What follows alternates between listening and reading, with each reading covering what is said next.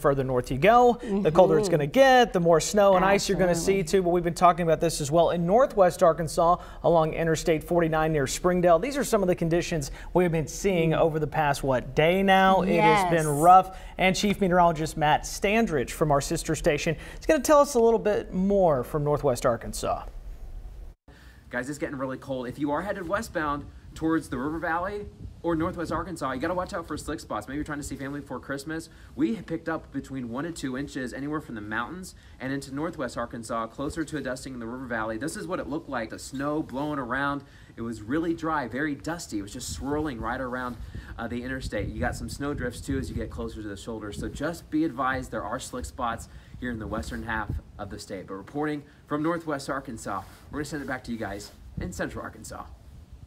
All right, we appreciate it. And here at home, we don't have the same impacts exactly as northwest Arkansas, but there are some slick spots coming in early to work this morning. We all saw them this morning. Drove a little safe. Ice, Got here a little late this morning, by the way, but that's okay. The Arkansas Department of Transportation, those teams were out treating those roads, and Wake Up Central's Michaela Johnson joins us now with their plans for today. Michaela?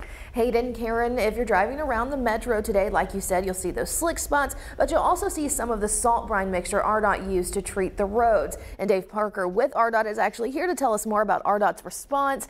Dave, thank you so much for waking up with us and joining us today to talk about this. So you joined us about an hour ago, but if there's someone new here, tell us a little bit about the response yesterday. The rain came a little bit earlier than expected. There was that flash freeze. Tell me how RDOT responded. Can you repeat that? I'm sorry, flash freeze. I didn't get the first part of that, please. No, that's okay. Just tell us how y'all responded. We got that rain a little bit earlier. Tell us how RDOT responded to all of this.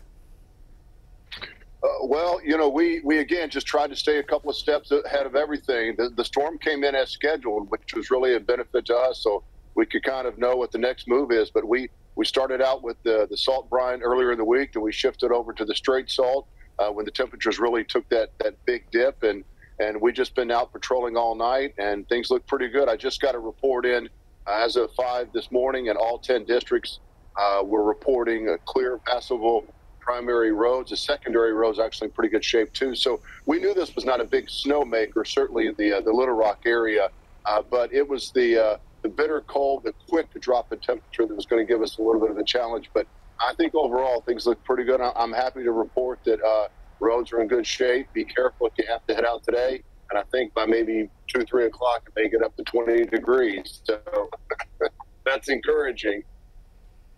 Yes, absolutely. Definitely looking a lot better. But we talked earlier in the week about how RDOT prepared for all of this, and the salt brine mixture possibly not as effective because of just how cold it is. Tell me about if that was the case for yesterday. Yes, it was the case. You know, we put down certain abrasives, certain things on the road to make it safe and everything. But obviously, you know, when the temperature changes, when Mother Nature does this and that, we have to adjust. And so we do have enough supplies in our arsenal, if you will.